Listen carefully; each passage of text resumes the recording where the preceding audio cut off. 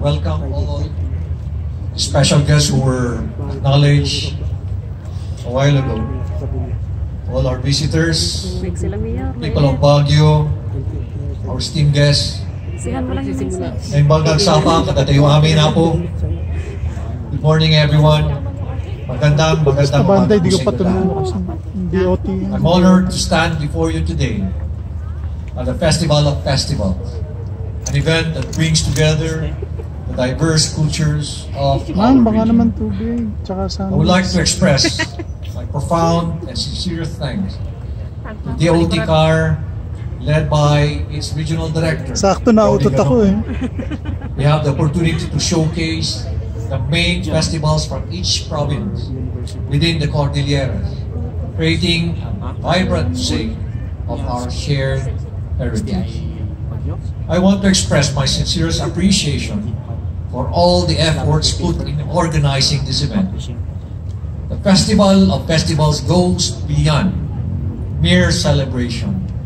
It is a reflection of our unity in the community, highlighting the distinct traditions that make each province very distinct with its unique culture.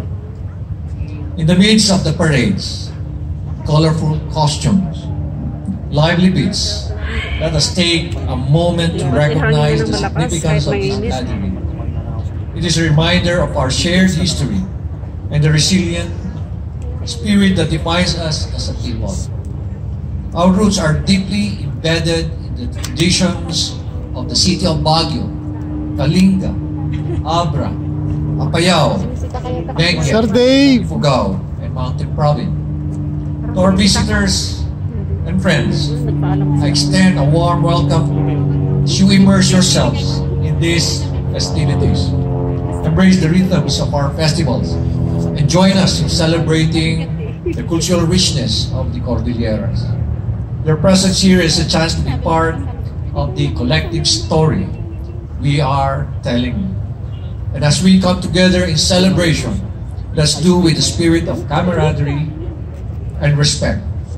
May the Festival of Festivals be a source of joy, fostering connections and understanding among all of us. Maraming salamat. Agyaman ang unay. Mabuhay po kayo lahat.